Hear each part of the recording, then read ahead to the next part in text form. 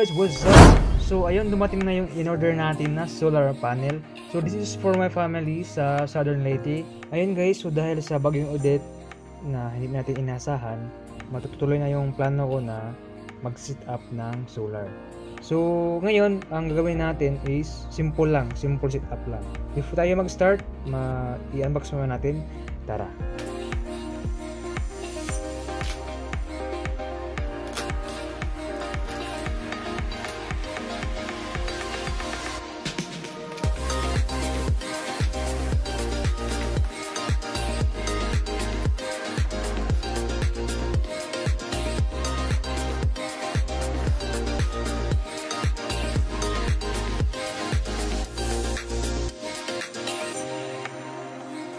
So ayan guys, Bosca yung model nito at 35 watts. Open circuit voltage is 22. Short circuit current guys is 2.08 ampere. Maximum power voltage is 18 volts and maximum power current is 1.94 ampere. So check muna natin yung voltage and current sa solar natin kung working ba.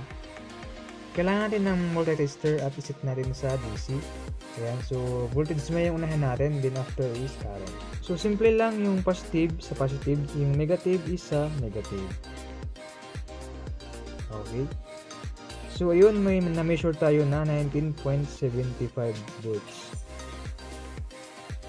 So by the way guys, yung weather natin ngayon is cloudy. Ayan. So nakikita nyo. So di natin ma-measure yung maximum power niya kasi nga dapat full yung sinag ng araw. Yung current naman niya is 0.7 ampere lang. Dahil cloudy ang weather natin ngayon. Ayan. Ayan, may na-measure tayo dito na 1.3 to 1.5 ampere. Kanina guys, yung highest na na-measure natin is 1.8 amperes. Proceed tayo sa setup.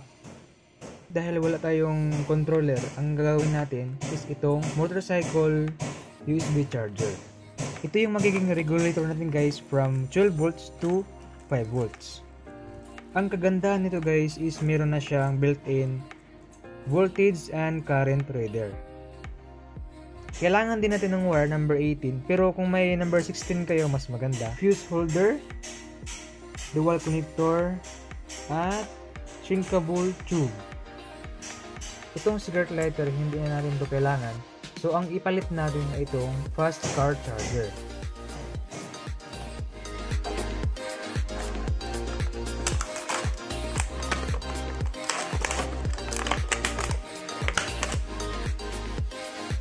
So, dito na rin ito ilagay. Ayan, so may dagdag na tayong 4 na port ng charger. Itong dagdag na to guys is para sa mga rechargeable lights. Para marami tayong masaksakan guys. Since may mga power bank sila dun guys, so yun na lang yung gawin nilang imbakan ng enerhiya.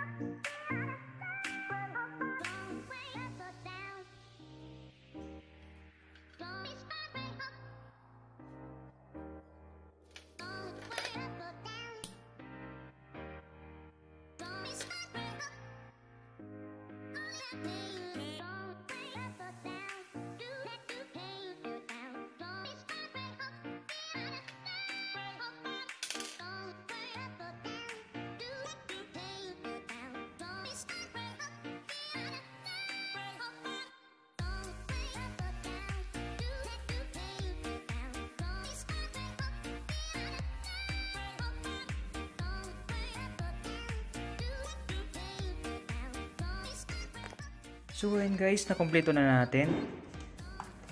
Simula dito, nagdugtong tayo ng wire at dinugtungan natin ng connector. Then connector male at saka female to siya guys. Dual connector. Tsaka bago siya pumunta sa controller natin is nilagyan muna natin ng fuse. So yung fuse nito guys is 2 ampere lang guys. 2 ampere fuse lang natin. Kasi dito tayo magbabase kung ilang ampere ilagay natin. So short circuit guys is 2. Ayan, 2.8 ampere. Ayan, so good timing tayo ngayon. Maganda yung panahon. So i-measure natin. I-test na natin guys. So may na-measure tayo dito na 19.6 volts. Ayan. Ayan, so i-try natin i-charge itong dalawang rechargeable lights. Saka natin.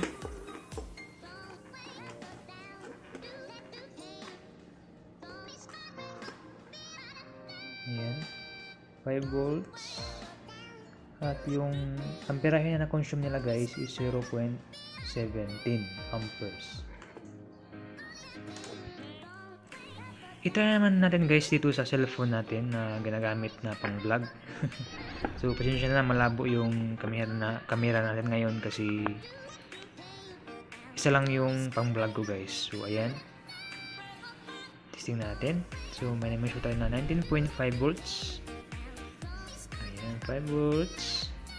1.2, 1.3, 1.36 guys amperes yung measure natin ngayon. At time is now is 11:46. Ang battery natin is 46%. Exactly 11:48 may na-measure tayo dito na 1.8 amperes. Ayan. So check natin yung battery.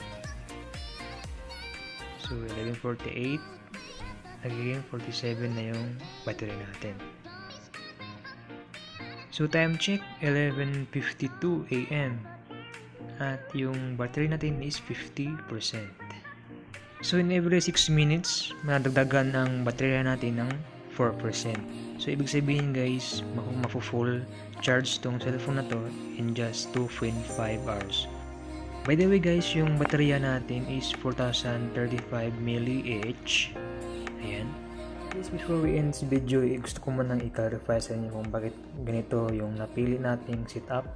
Unang-una, limited yung budget natin. So, dalawang seat kasi to guys. Ayan. Dalawang seat to. Kaya, kung bibili tayo ng controller, syempre, kailangan din ng battery. Kailangan din yun ng inverter. From 12 volts to 20. So, ayan. Magastusan tayo ng malaki.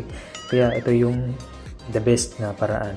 At pinakamabilis na paraan. Pangalawa, alam naman natin na hindi lahat ng logistic services na tumatanggap ng baterya guys. Kasi, sabi nila, through airplane yung shipping. So kaya ang naisip ko is ito na lang. Itong motorcycle charger. I-explain ko muna sa inyo yung basic function nito. So meron siyang voltage, reading, at saka current. So ito yung switch niya is para lang dito. Yan, para lang dito yung switch niya. Okay. So ito siya, itong cigarette socket o 12 volt socket is ito yung fuse niya. Ayan. So, para may alam din kayo guys. Ayan. Ito yung fuse niya. Yung fuse na to is para lang sa 12 volt socket. So, hindi kasali itong dalawang port ng 5 volts. So, wala siyang fuse. Kaya nilagyan natin ng fuse dito guys. Ayan. So, bumili na ako ng car charger kahit wala tayong car. Para dito lang guys. Ayan. Para yan dito. Para may dagdag ports tayo kung sakaling charge tayo ng mga lights to. So rechargeable kasi ito guys, itong ilaw na to. Itong guys, yung dalawa is hindi to siya, wala siyang battery. So kailangan siya ng power bank. Ang kulang na lang dito guys is power bank. So I suggest guys, kung ganitong setup yung gusto nyo is samahan nyo ng power bank para hindi masayang yung harvest ng solar natin. So kung may tanong kayo guys, just comment down sa baba. So, subukan natin sagutan yan. By the way, it's my first time guys na mag-set up ako ng ganito. Kaya, kung may kulang ako, kung may mali man, comment down below para improve natin guys. So thank you guys for watching. Ingat kayo lagi. Signing out.